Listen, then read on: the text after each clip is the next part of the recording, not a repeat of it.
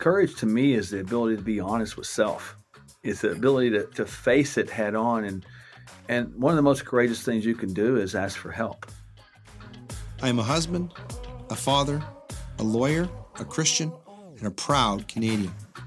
I started this series because it was clear that our nation needs truth. Not just another biased narrative, but real information of substance. We need access to facts and the freedom to think for ourselves. I'm Leighton Gray, and this is Gray Matter.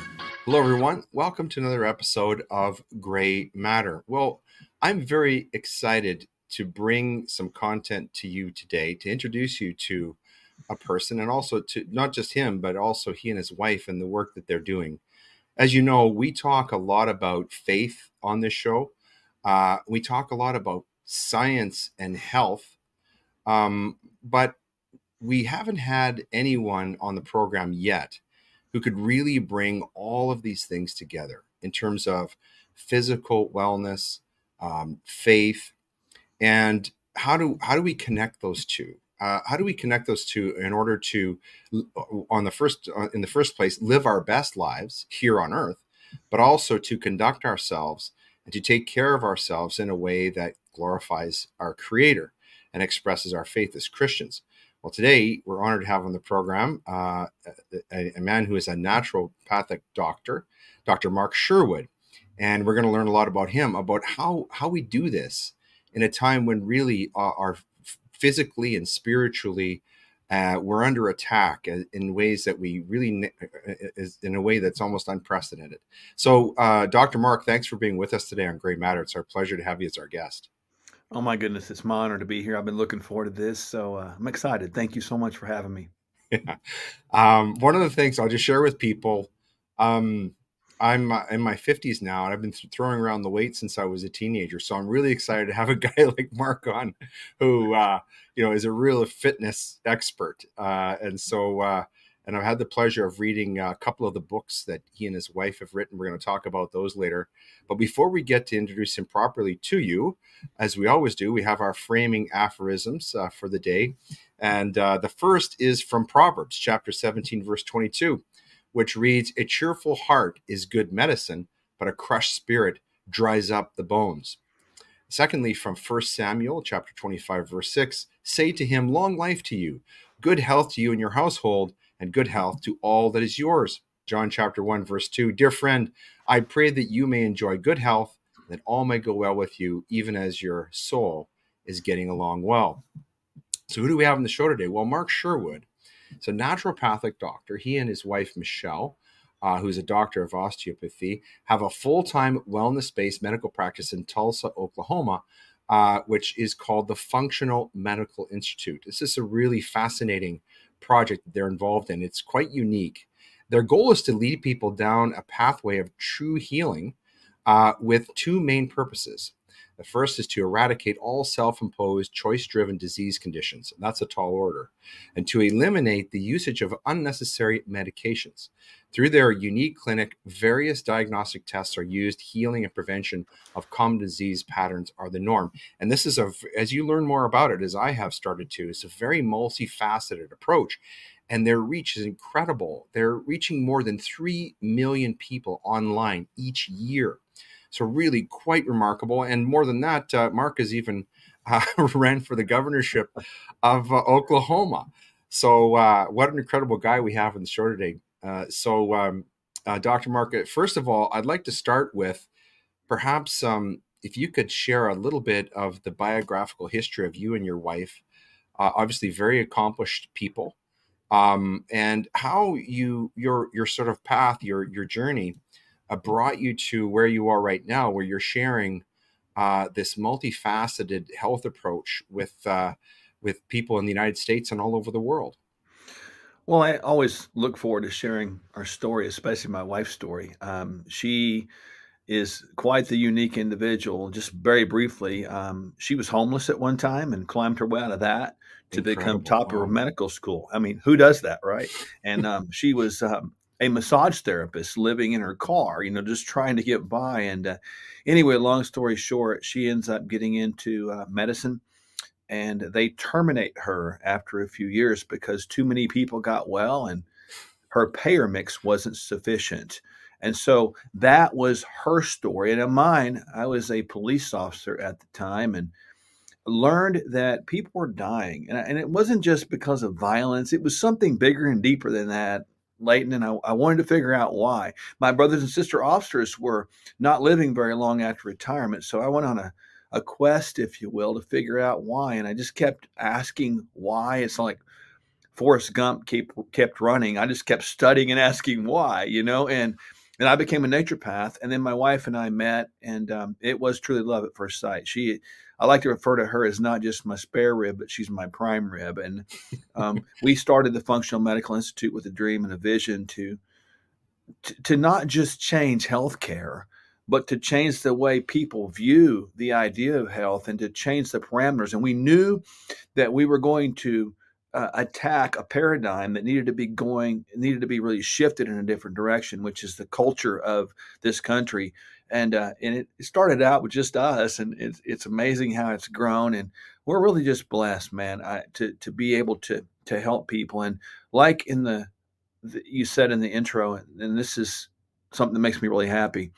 The reversal and really avoidance of disease processes is something we see every day. It's so normal that it's expected. And frankly, conditions like type 2 diabetes should not even exist in one single person. Mm. One of the things that is miraculous about human beings and the way that God made us, He made us in His image, the Imago Dei, is he equipped us with just an incredible thing to fight off disease and keep us healthy called the immune system.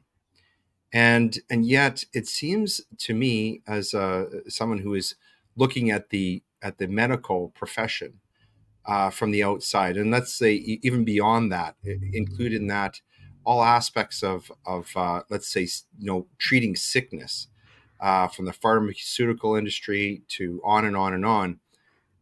It really isn't. It doesn't seem to recognize what Hippocrates wrote many centuries ago, where he said, let thy food be thy medicine, let thy medicine be thy food. That actually we're equipped with this incredible ability to heal ourselves. But it seems as though, and I'm interested to get your take on this. I think I know what you're going to say from having read your books.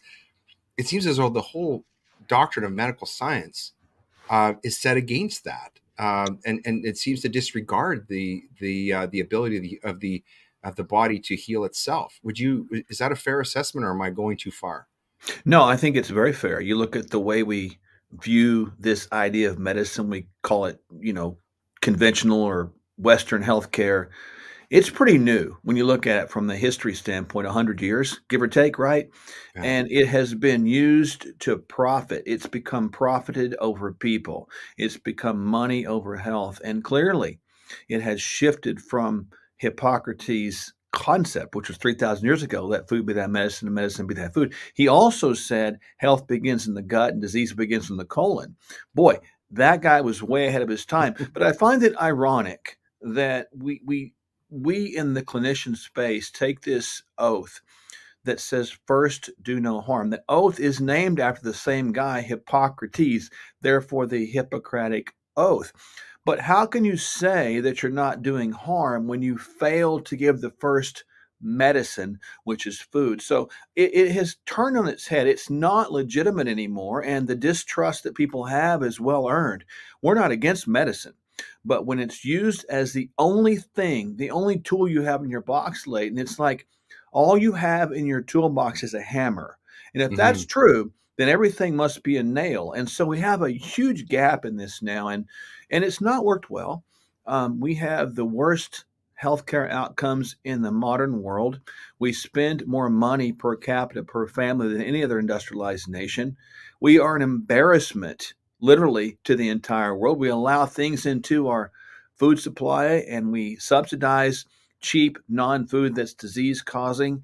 We have got the biggest border crisis on our hands, and it's not just the structural borders of our country.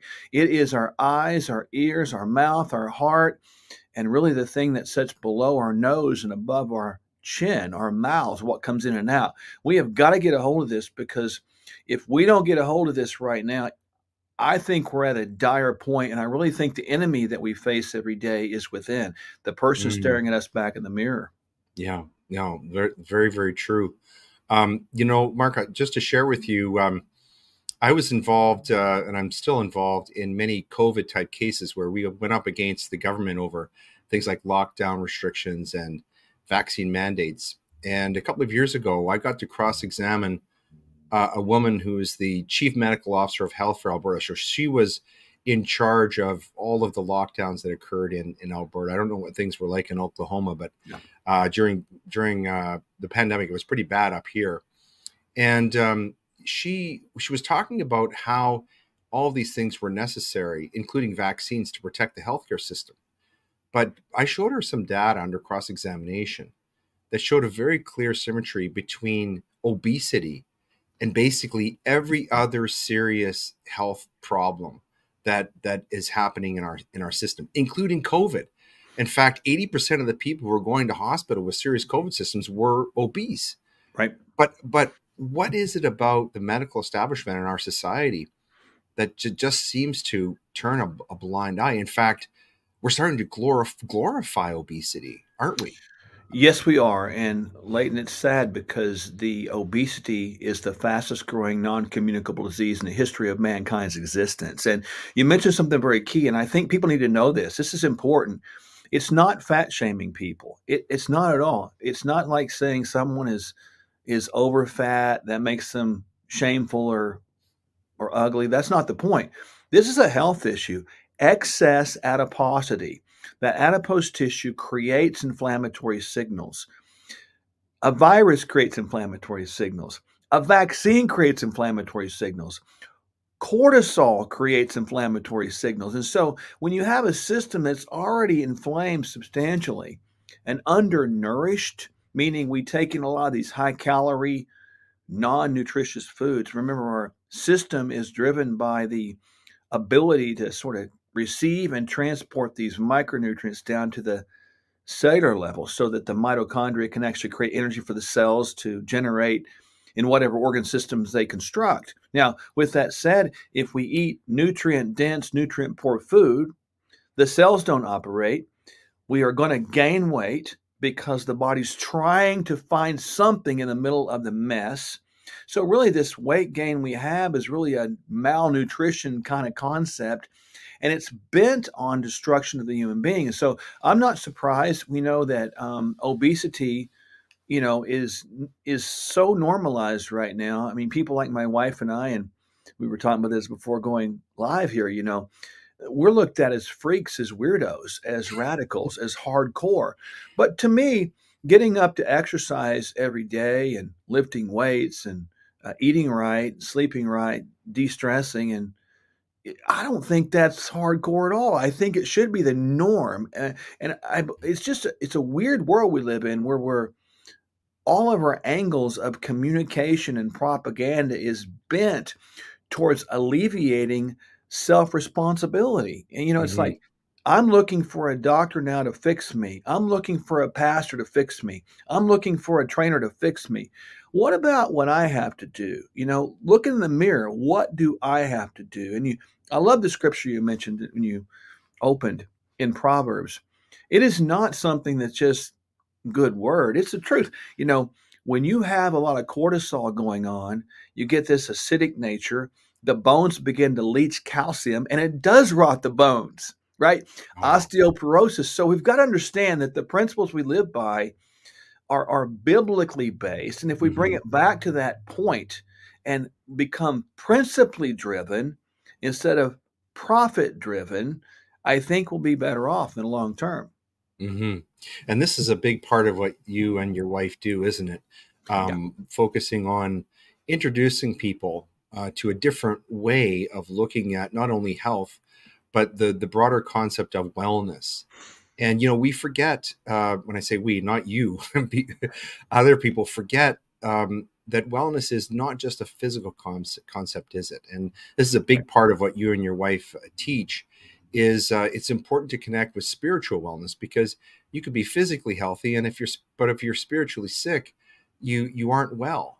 So a big part of what you're doing, as I understand it, is you're trying to connect these different things for people so that they appreciate why they're exercising, why they're eating right, because they're not only feeding their bodies, they're feeding themselves spiritually. Am I on the right line? You are. Mankind's existence is really, I mean, if we're going to simplify it, it's physical, emotional, spiritual, right? You cannot separate those things. We are a physical being that has emotions that really are a spirit. So all those things are interconnected. It's almost like, Father, Son, and Holy Spirit. It's all one. And it's fascinating because people try to separate those. Mm, And I'll use just practical examples. We try to go to the doctor to fix us physically. We go to the counselor to fix us emotionally, and we go to the pastor to fix us spiritually. And we've got to ask the question at this point, how well is that working for us? It's not. yeah. And so you can't separate, Leighton, what is inseparable. Because if you try to separate what is inseparable, it's going to bring confusion, it's going to bring anxiety, and it's going to bring dis-ease. But when Mhm. you bring them back together, you get harmony back. And I think everybody out there would understand that if you have emotional pressures that are driven by relational issues, driven by financial issues, you're going to have physical issues. And if you have physical issues, it becomes a distraction from what you might want to be spiritually. And if you have Mhm. spiritually confusing issues, it's going to affect you physically and emotionally. And I find that people leave out most of the time, in my experience, they leave out the physical piece. They think, Mhm. that's just going to happen. But I have found the opposite to be true, that when you put this together, physical, emotional, spiritual, do something intentional every day to just improve yourself. And I'm not talking just extraordinary things. I'm talking an intentional mindset to do something positive to improve in those areas wherever you are every day. Life, though as hard as it is, becomes more bearable and you become more resilient in life. And as you correctly mentioned, people today are suffering like they've never suffered before. And I'm Mhm. not trying to bring more life or more years in life, but I'm trying to bring more life in the years. And I Right. really, really believe that the potential mankind has is underutilized, underappreciated, and underaddressed because what my wife and I are talking about is a concept that's not what we view as typical healthcare. You mentioned wellness. Wellness to me is being able to do what you want, when you want, how you want, as often as you want, and not hurt. It's Right. being able to live younger, older, maybe even die younger, older. It's being able to live in the opposite of this inverse bell curve. You get up and you earn your money, and then you have this last 10 years that's just full of medications, a sick span, right? Yeah. But I like life like a rectangle. I'm born, I live, and then I change addresses, and it's that simple. And I think that if we get back to that and incorporate some of the principles we're talking about, and sadly, there's not a lot of people doing this out there. We don't have colleagues, but Yeah. it is what it is. I just hope that maybe this inspires people to do something better.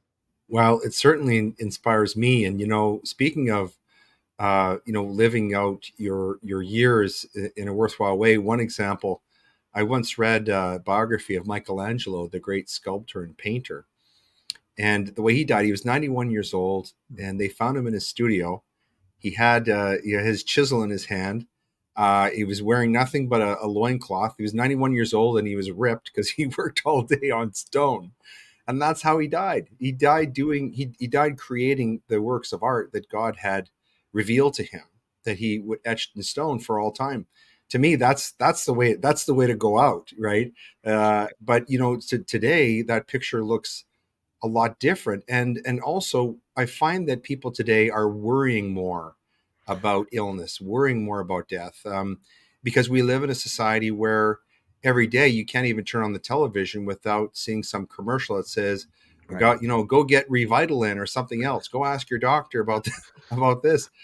So we're making people, we're actually counseling people, teaching people to be sick, to live a life of basically of chronic illness. And whereas you and your wife are out there and you're trying to get a different picture entirely in their minds.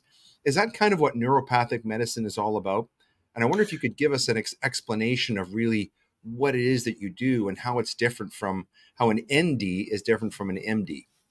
Yeah, there's quite a difference. The idea of medical doctors today, the way they're trained, people need to know that they're not bad people, but the training is meant and funded by big pharma. So that just needs to sit in and soak in for a moment.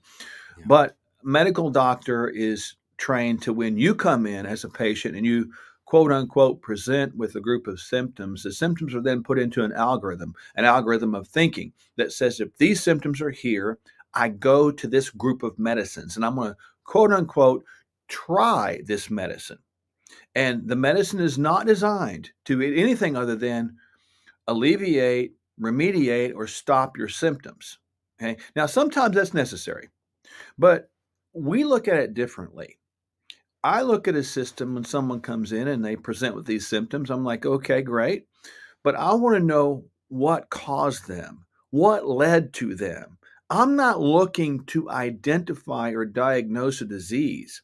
I'm not trying to become a master diagnostician. I'm trying to become a master healer, and I'm Right. looking at the person and I'm saying, okay, why are these symptoms occurring? So I go way back upstream. I look at all aspects of life. I look at their food. I look at their sleep. I look at their stress management. I look at their movement. I ask them about their relational health, their business health, their spiritual health, their emotional health, where they are in life, the timing they're in life. And I look at all that and genetics. Genetics tell us a big old story. So I'm looking at that pattern and I'm trying to figure out where the harmonious concept or the ease of their life got off course. Mm. And when we can do that, we bring back to, this harmonious state upstream. We alleviate the cause of these symptoms. The symptoms go away and therefore disease becomes irrelevant. Today, we have the great distraction. The greatest distraction of us being able to achieve is death, disease, destruction, and lack. Mm. Think about that for a moment. When we're always focused on those things, it's all about fear and anxiety, isn't it? And fear Yes. and anxiety drives cortisol, and cortisol drives obesity. Obesity drives inflammation, and inflammation is a part of every single disease process. So when I look at a person, I'm looking at them kind of in a 4D, if you will, pattern. And I want to know what it is that makes them up. And I look at it like this. I try to put the corner pieces together and the border pieces of the puzzle that is like Leighton Gray. And then once we get that done through genetics and so maybe some downstream testing, then we start putting the pieces in the center to create the best picture of that person so they can begin to see that they can have vision and we test the proper things. I like measurables. Measurables Mhm. are motivators and the right measurables motivate. And I want people to know that their best self is not just a far-fetched pipe dream. It's very, very attainable. And we continue to go back to that every single encounter. And the person eventually gets the vision that they can do this. And that vision then becomes a reality. And Mm. wellness becomes part of who they are. Mm. Fascinating. One of that makes me think of actually something that I heard Dr. Fauci say, sort of at the height of the pandemic, where he said, "I am science." Yeah. And when I heard that, it sort of struck me. It made me Mm. think of what Christ said to Pilate. I am truth. And part of the problem that we have developed Western in Western society, places like the United States and Canada, Mhm. is we've made a false idol of science, Yes. and we're not looking at the spiritual part of life as truth. We've supplanted the real truth, the spiritual truth that's revealed to us in the Bible, for this scientific truth that's offered by people like Fauci, Mhm. and it's false, and it makes us sick. It leads to pain and suffering, and sadly, death. So, how do you and your wife help people connect with their best spiritual selves in addition to their physical well being? How do you connect those dots? Well, we've actually had a lot of people come in and use the phrase, what does the science say? Or that thing we heard, trust the science. And I remind them clearly that, science, that was a misdefined term, because science is really what you have left over after you poked holes in it. It's like you question it. And, Yeah. and we are designed to seek truth. Yeah. I don't understand all truth, but I know who does. And I encourage people to seek, keep looking, keep looking, keep looking. When I talk about the spiritual self of people, I don't mind looking them in the eyes and asking them pointed questions. Are you at peace? Mm. How do you feel about life? I want to get to know them, because if you can listen to a person as they communicate their heart, the heart is really what defines a person.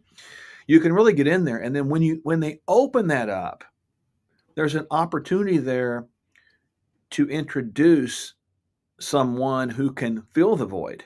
And we Mhm. know that's the concept of God. We Mhm. are all born with this absenteeism, if you will, in the heart.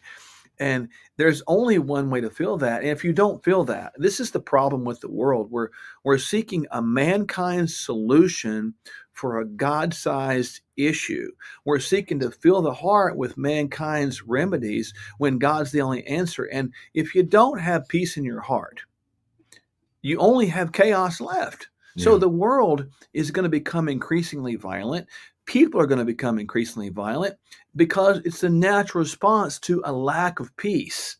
Mhm. The whole thing we see in the world of just the ungodly, unthinkable things that were once unacceptable, horribly, immorally, just never going to accept those. They're now becoming the norm, Mhm. because it is a world that is not being led by people that are seeking truth. It's a world now that's being led by people that are seeking fame, fortune, and power and influence, which is a great enticer, no question. So, Mhm. you can see how the toggle switch goes back and forth, but we go there with people, and frankly, it's interesting. You would think that people that don't believe in God would not gravitate to us, but it's just the opposite. Yeah. People that are looking and seeking, they don't know what they're looking for. They're just looking, and Mhm. they show up, they call, they look us up, and we end up connecting with them. The ones that we have trouble helping are the ones, like Jesus said, that think they're well. And that Yeah. becomes the hyper religious folks, the ones that don't think they need to do all this physical stuff. My heart breaks for them, Mhm. many, many days because of that. So, it's really an interesting journey we've been on, and all the lessons we've learned, but there is that connection there that's inseparable. Yeah. So, you and your wife, you've got this concept that's designed to help people really get healthy in every way. Um, how if someone wants to get involved, that they're listening to this and they're going, "Wow, this man, Mark and Michelle, they sound great. I really want to be part of this. I want to learn about this." It is possible for them to get involved and to access the type of services that you provide, the type of knowledge you provide remotely, right? In fact, you're providing over 3 million people a year are connecting with you. So how does that work? How do you manage all that? Well, with God, because it's a lot of folks. But no kidding. We actually do a free webinar, believe it or not, every single month. And it's my wife and I. People need to know that it's not some surrogate we have, or some person we've hired. It's us. We've got a staff, but I'm not going to be a hypocrite as a leader. If Yeah. I'm going to lead, I'm going to live it. If I'm going to lead, I'm not going to be somebody who stands behind a camera and just sells stuff. Yeah. No, I've got to teach people, and my wife too. We hold that free webinar, and people can connect with us. They can ask us questions remotely, and if they want to schedule a consult with us, they can. We can get blood work done pretty much all over, the United States, and it's Hmm. really cool. We can work with people. We worked with people in Canada before. Yeah. It's an interesting thing because there's no separation now with the wonderful computer systems we have. So, um, the thing that we know that COVID did in a positive way is it opened the whole world. It opened people's thinking. So I look at it, I looked at it as a big old blessing in a way. And so people can reach out to us, of course, at Sherwood.tv, and all the things that we do there, there's a lot of free stuff too. So, we're Yeah. givers. I've learned that principle a long time ago too. You can't outgive God, So Yeah. we're going to continue to give and help people, and it's been a miraculous journey seeing how Mhm. it's spread word of mouth like this. Right. You speak on your website about something called real transformation, Yeah. being within people's reach, and a three-step sort of path to success. And we have to be careful here because this is not self-help. Self-help is really, I mean, I don't know what your opinion is, Mark, but I find it's almost a fraudulent product. Mhm. The focus on trying to become your best self by focusing on the self is almost a deception. You can fall into self worship, but that's not what you're talking about. You're talking about putting people on a path, giving them the knowledge and the tools and the habits where they can really discover who they can become, right? Maybe their best self, the best example of how God created them and who God created them to be. That's my impression of this three-step process. But do you want to talk about how that process works? Yeah, I can give people a practical example. It's not about, overloving self. It's really about learning how to love self so you can love others better. That's kind Yeah. of what it is. And so I use the analogy of loving God first, upward, Yeah. then allowing him to love you inward so that you can love outward. Yeah. And if we get any of those things disjointed, it gets out of order. And Hmm. so people need to take action. They need to commit to the processes of learning the principles. And principles that are not mine, they've been around since the beginning of time and they work. And so Right. the principles that you follow then, Leighton, you know, by fixing nutrition and sleep and stress management and movement, and then allowing them to learn their genetics and what that means, that becomes very empowering, and then the testing that we do and the encouraging we give, it allows them to work through that process to really learn how to love themselves again, not in an unhealthy way, but in a way to love others better. So it's really an outward approach, Hmm. because Hmm. everybody wants to be able to have their best life, but if we can shift that to become a life that has a deep well that can give more, that's how the world becomes a better place. That's how we become Hmm. better Hmm. fathers, better mothers, better sons and daughters and leaders. Hmm. I wonder if we could talk a little bit in specifics here because, and I realize, you can't sort of get through everything in 1 hour, but just maybe some key points. I noticed on your website, you actually point to a few that impact a lot of people. One of them is how alcohol causes nutrient deficiencies and hurts the body. I mean, most people realize, alcohol is not good for you, but they don't understand fully why. What is it about alcohol that is so nutrient deficient for the body? Well, let's just go back to, what is alcohol? It is a toxin, right? It's not Yeah. a natural thing to the body. The body's not made of alcohol. So anytime you bring a toxin in, the Right. body's detox process, as God intended, is activated. Now, Hmm. when you have the activation of the detox process, there's really three phases. One is, I'll simplify this, recognition of the toxin. That's Okay. important. So your body recognizes that and it initiates a whole bunch of enzymes that begin to try to transform this toxin into a form that can be eliminated.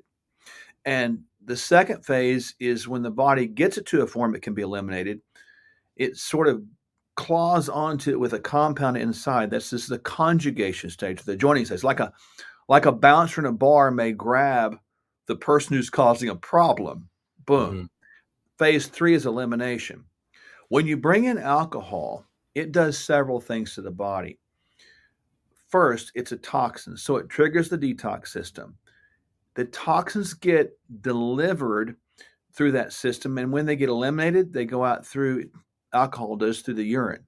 Boom, boom, boom. So it turns up the detox pathways, which will turn up the urination, which will continue to deplete the nutrients. Every time the detox pathway is activated, it requires nutrients. So you get it from both sides. You get the nutrient depletion from the chronic activation of the pathway, but then you activate this pathway so hard, you get the nutrients depleted because your body's always getting rid of stuff. And Hmm. so it's both directional. And then there's a third part that really I don't think people think about too much. If you can't get it out of your body effectively, the Mm. toxins are mostly lipophilic, meaning they store in fat tissue. They love fat. Yeah. And so they begin to store in the visceral area. That's right, right around the organs. And so we end up getting this belly fat, and that Mm. is toxic milieu right around your organs. And Oh, obviously, back to our point, inflammation is what's happening at that point. So yeah. it's a whole set of circumstances. It's not just having a glass of wine. It's understanding the process of the body dealing with that. Hmm. Hmm. I discovered several years ago, about 12 years ago, I hadn't had a drink in a long time, and I took had a glass, a couple of glasses of wine, and because I hadn't had consumed alcohol for so long, I realized immediately, wow, this doesn't make me feel good. It No. almost makes me feel tired and sick. And so I gave up alcohol entirely. I don't drink at all, but I know I mentioned it here because many people, they struggle with alcohol as an addiction, and so it's really important that they understand how bad it is for them. Another thing, a couple of things about eating that I think I'd like you to touch on, because these are really important. I think affect a lot of people. One is how do you satisfy the relationship? A lot of people will overeat and will eat excessively Mhm. because they connect an emotional need with eating. And this is probably something you run into a lot in your practice. How do you help people overcome that type of a problem? We need to understand from a root cause, Leighton, where it came from. And most of it started as a child. And we Hmm. as parents need to get this. And so, little Johnny, we'll use little Johnny's example. Little Johnny is riding his bike and falls down and skins his leg. He gets a little bit of road rash, let's call it, right? And little Johnny is comforted with an ice cream. Little Johnny then goes to school. He joins a sports team. And they have a big victory and they celebrate with an ice cream. But then they had their first big loss and they console themselves with an ice cream. Little Johnny goes to second grade and gets promoted, and so they celebrate the occasion with an ice cream. All of the emotions, pain, consolation, victory, dealing with loss and grief, are all comforted with a drug that Mm. drives dopamine. So we learn that as a child, and those memories get planted back in our hypothalamus, and they get stuck there in our brain. And so as we get older, all we know is how to find comfort by what we've taught. And the body remembers that over the course of time. Now, comfort food, as we know, is typically high sugar, which drives dopamine. And then it has a lot of the breads and grains and even dairy that are actually constructed today to drive the morphine pathway. They're the opioid pathway. It's called Oh, really? exorphins. And so Wow. we get this comfort food, this feeling of calm. But the problem with those things is they do drive obesity because they Hmm. convert to blood sugar quickly, and then insulin is secreted from the pancreas. And there you've got your fat storing, inflammatory convergence coming together. And so it has to be broken. The idea of our taste is not something we're born with. It's something we're taught, as evidenced by other countries. And you've probably been around other countries as I have too. There are things people eat, and I'm like, how do they like that? But they've learned to like the taste. We have to begin to stop looking at food as our best friend. Now, one more point to that that's really important. Because we haven't dealt with this appropriately, and because people are so relationally bankrupt with themselves, the best friend they have sometime is a bag of chips because that bag of chips will not talk back to them. It will be obedient to them. It will never criticize them. It will always be there for them, and it will always give them as much as they want. Mhm. Well, it's a trap. So, Yeah. all that said, this is the society we live in where a lot of these foods that I just mentioned are subsidized by governmental authorities to make them cheap, to make them available under the auspices of this is the best we can do. On the Hmm. flip side, if you bring in fruits and vegetables and food the way God constructed it, you won't get those dopaminergic, opioid-like reactions, and you won't have that response. So it's got to be trained out of somebody by understanding why they have it, giving them permission to really recognize that it's not their fault. They become a victim of it, and then give them another option out of it. Hmm. Fascinating. I saw a study recently about the Japanese who have, I think they have the greatest longevity Mhm. of any nation in the world, even though they're very high in tobacco use still. Yeah. But they have very low incidence of alcoholism and obesity. I wonder if there's a connection there. It sounds like from listening to you that there might be. Yeah. Speaking, one other thing about food, and one of the solutions that you talk about on the website is this concept of intermittent fasting that I find very intriguing, but don't fully understand. Um, how can intermittent fasting help people learn to manage their eating habits in a way that's more healthy for them and their bodies? We first go back to our genetics that has changed 2% in 10,000 years. That's it. So if the genetics have changed 2% in 10,000 years, that means that, just reasonably speaking, Leighton, that we would be hunter-gatherers by nature, which would mean that, again, reason, logic, that we probably wouldn't have food available at our whim every time we want. And certainly it would be seasonal. So you wouldn't be able to run to the grocery store. So Mhm. we are never and we're never designed to have this small, frequent consumption of meals all the time. We were meant, genetically speaking, to have bouts of not food available. Mhm. So Mhm. that's one thing to understand. Secondarily, and this is very important, there's a pathway out there called mTOR, little m, capital TOR, mammalian target of rapamycin. People can look that up. And the opposite of the mTOR pathway is called autophagy, AUTOPHAGY. Mhm. mTOR is a builder or constructor. Autophagy is the salvaging pathway. When we have food in our belly, no matter what it is, the body is always in the construction phase because it has to look at what's in the belly and it says, hey, there's something there that's material that I have to sort through and sift through to see what I can use.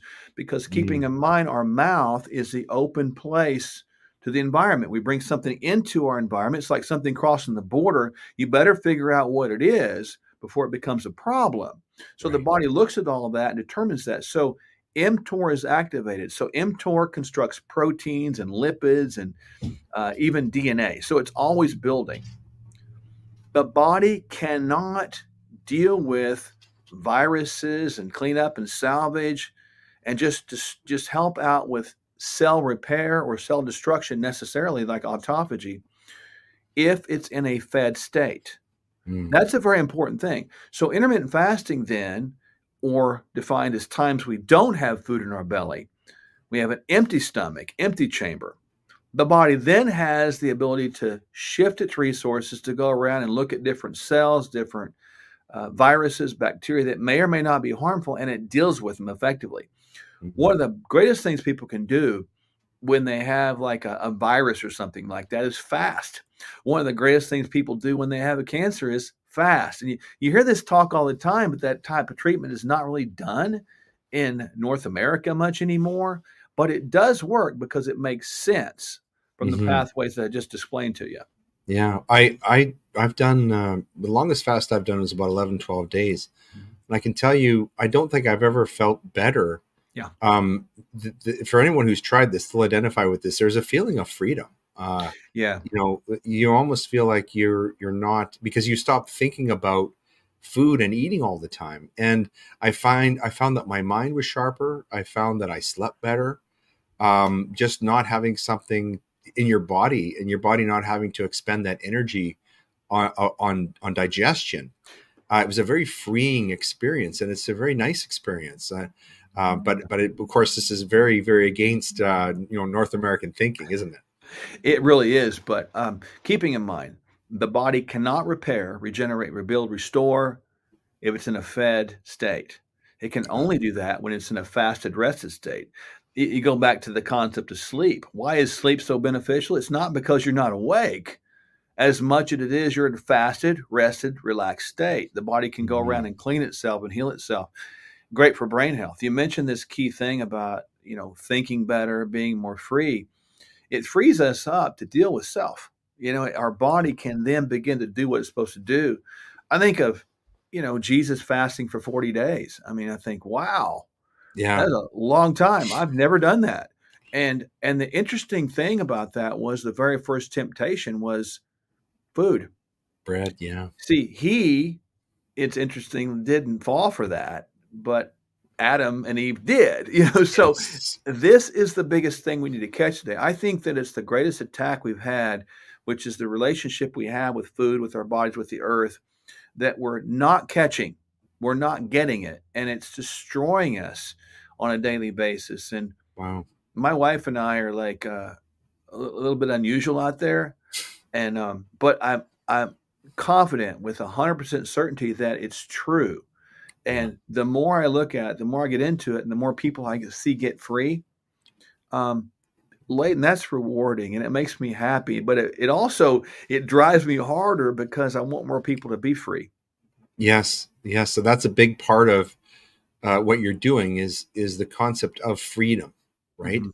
Mhm. Yep. But freedom in a true sense, in terms of being free of bondage, the Yeah. bondage of sin, because really all the terrible things that we do to our bodies, we do to ourselves, are sinful. They Yep. are fundamentally sin. God doesn't want us to hurt ourselves, to do harm ourselves. We're doing the devil's work when we do that, and that's something that is important to realize. But I love the way you put that together. I never quite made that connection between Jesus, and the 40 days in the wilderness, and then the three temptations, Yeah. and tracing that back to Adam and Eve, because there's a connection there. Because of course, what God says to the devil is, your head will be crushed by the seed, and then of course there's that other connection. So yeah, that's great the way you put that together.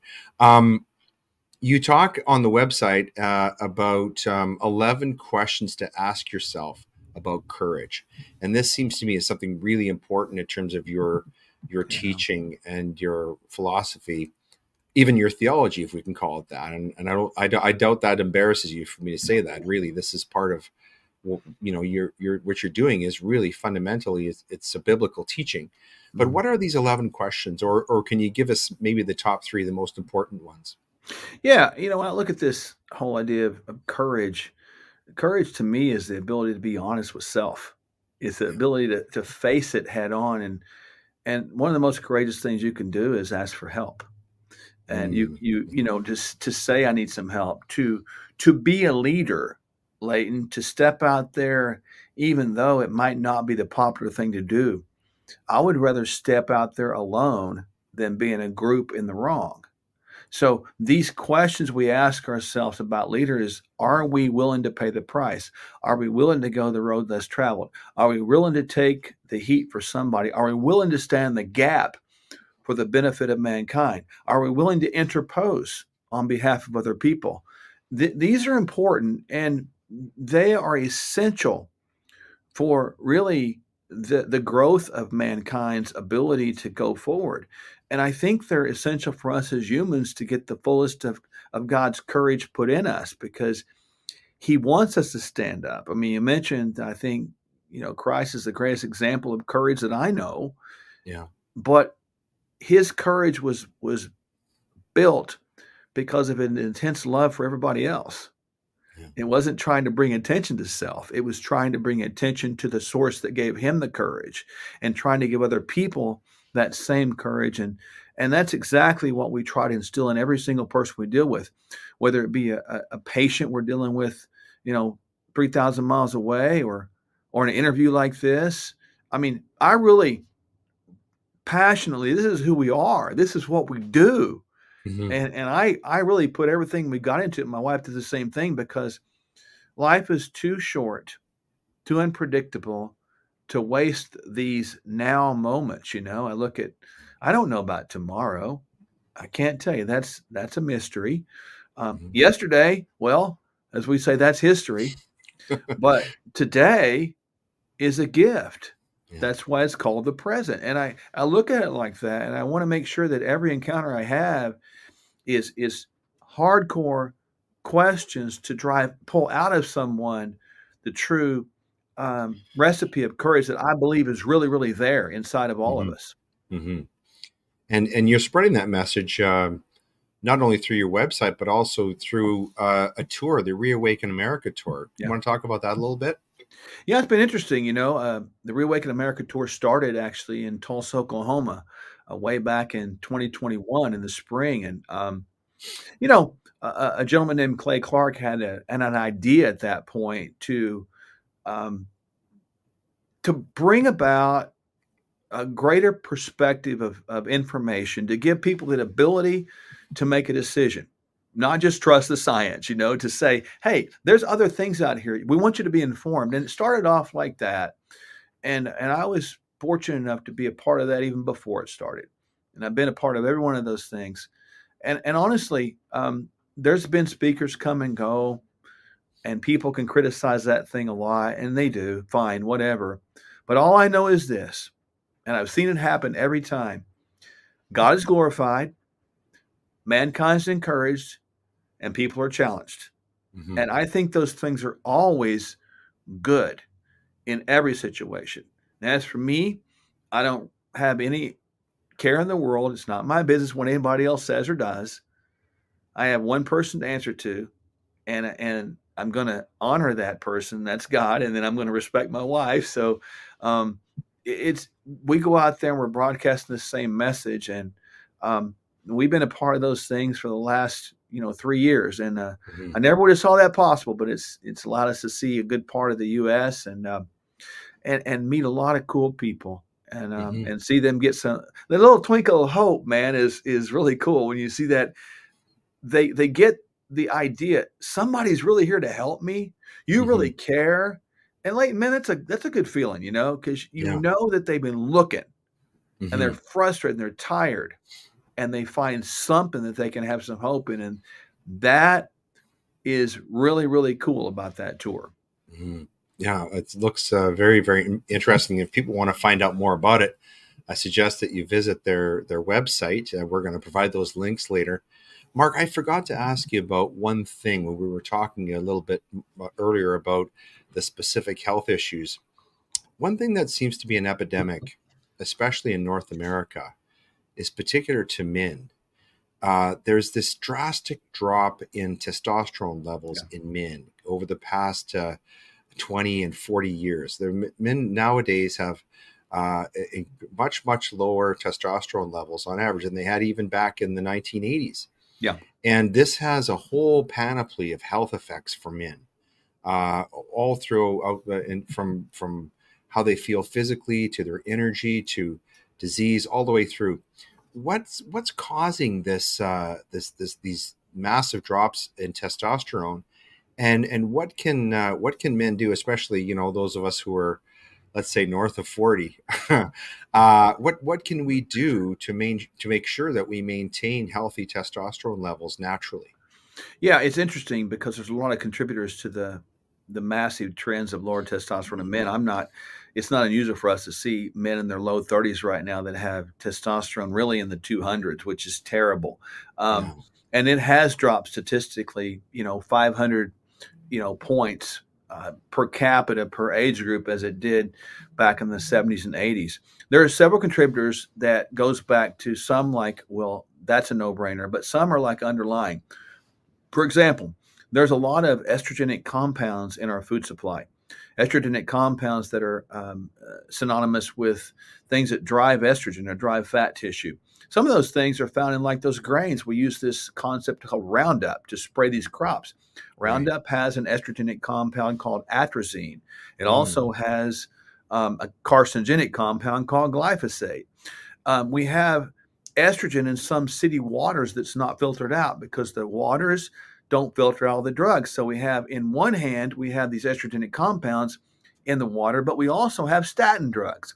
Statin drugs suppress cholesterol, which is the master construction piece of hormones. So we had those chemical things going on. And then we had the obesity crisis. Obesity drives more of this enzyme called aromatase, which is found in fat tissue. So the more fat tissue you have, the more aromatase you have. Aromatase converts testosterone into estrogen. So Mm. you have all these factors going on, and then you have stress. Stress drives cortisol. Cortisol is known as a glucocorticoid. It drives glucose, which drives insulin, which drives fat storage. And so the beat goes on. And men need to understand that when their testosterone goes low, risk for brain, bone, heart disease goes way up.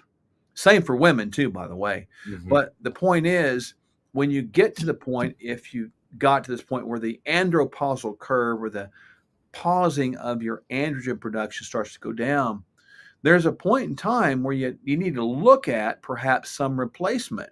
In the Mm. meantime, you need to look at sort of remediating all those things, eating better and detoxing and all that, losing fat tissue and working out more, which will all help you.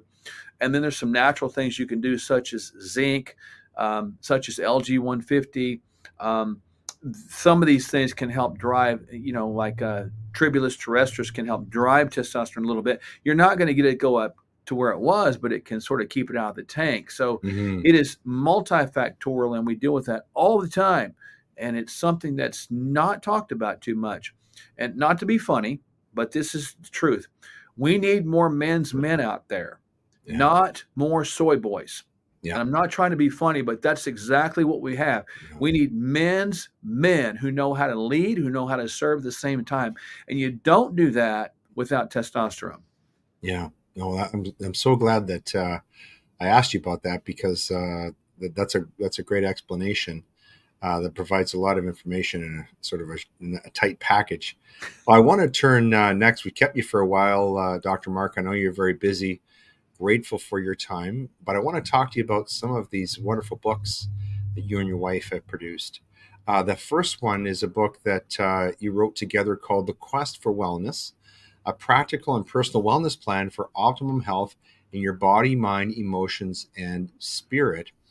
I wonder if we could, it's described in as a guided journey where the destination is a restored life filled with more energy, strength, focus, and peace, a life you used to know and enjoy when you were younger.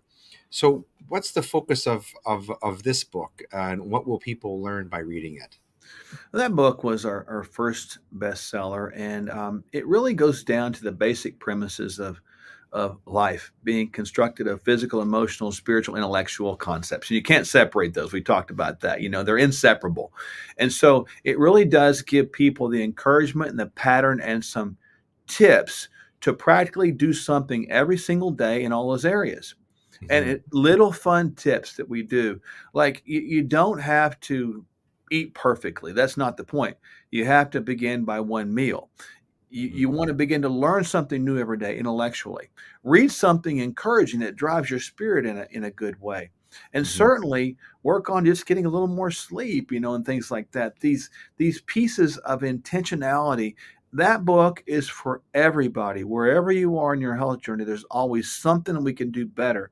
And we wrote that book to be a handbook of Mhm. life, if you will. Mhm. So everybody that laid their hands on that could get something positive out of it to give them that the freedom from the bondage of distractions of sickness, disease, and death.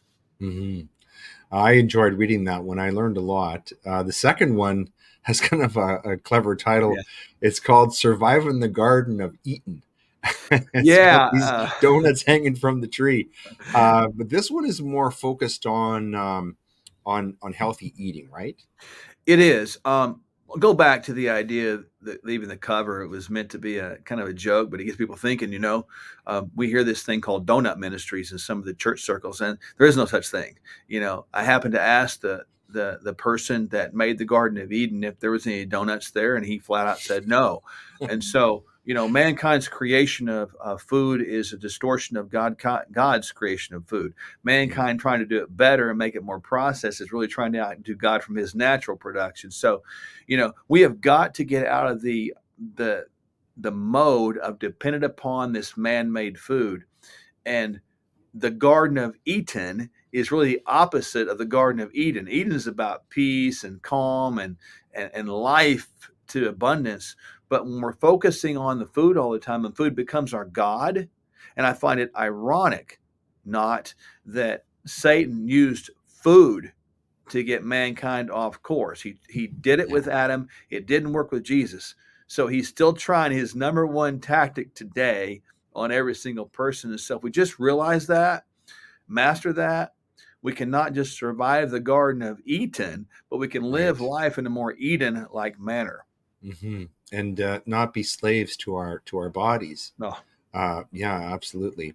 The third book, which has more of a spiritual focus, is called The Narrow Road, yep. and Daily Infusions of Hope. I haven't yet read this one. I'm looking forward to reading this book, but from the description, it sounds like you're focusing on daily devotionals, things that Yep. will get people started in their day. And speaking personally, one thing that I do, I spend about my first hour of the day. The first thing I do when I wake up in the morning is spending time in the Word with daily devotionals. This is something that for people who have not discovered this, it's one of the best things you can do for yourself. It just frames your whole day. It's just so important. I started doing it not too long ago, and I regret that I haven't been doing this, all my life, because it's made such a difference in my spiritual health and my mental health doing this. Yeah. And so this book seems to be kind of along those lines, trying to take some of the fear away, some of the anxiety away, and get people focused on thoughts and feelings that will inspire them through their day. Is that kind of the idea with this book? It is. My wife and I just those are just little things that we wrote from our heart, in our own struggles. And I think people will have relatable points or points of understanding with us in that, whoever you are, you're going to have stuff you go through. So that was our way of in these little, it's probably going to take a person 5 minutes to read these little things. And there's 125 or 30 in there. And it's just 5 minutes of a reflection of what we might go through, the emotions we might feel, the things we might go through. And then finally, some scriptural references to help us deal with that. So it's really my wife and I just letting it all hang out from our heart. And that book has got our hearts and souls into it because it's just us bearing those things for the world. And I hope that really is a book that gives people that little beginning of the day with some encouragement. And because you start the day off in that way, and I honor what you say because it's so true. If you start the day off in that way, it's got a chance to be better. But if you start the day off in the opposite of that, it's got a whole lot more chance to not turn out as good as you want. Yeah. It's sort of a concept of framing, framing your day. If you were going to build a house, well, you start with the frame, and That's right. And if you're going to build your day, you got to frame your day, and you get a better chance of having a good day if you put just to have some structure to it, especially if it's the kind of structure that comes from daily devotionals. Well, Dr. Mark, this has just been a wonderful hour. I knew it would be. The only thing that could have made it better is if you would have had your wife here with you. And I hope that at some point we can have the two of you on the program to talk more, because obviously we've only scratched the surface of what you and your wife are doing and what really is a ministry that you're pursuing. It's not just health and fitness. It really is a type of ministry that you're doing. You're doing God's work. And to me, that's the definition of a ministry. You're doing God's work. So God bless you for doing that. And we're so very grateful to have had the chance to meet you here today, to introduce you to our audience. And so thank you for being our special guest here on Gray Matter. It's been our great pleasure to have you. Well, it's been an honor. I've enjoyed the conversation and look forward to coming back with my queen, my prime rib. And honestly, this has been great. I appreciate your heart. I appreciate the audience and appreciate what you do. So I couldn't be more blessed and humbled and honored to be with you. Thank you.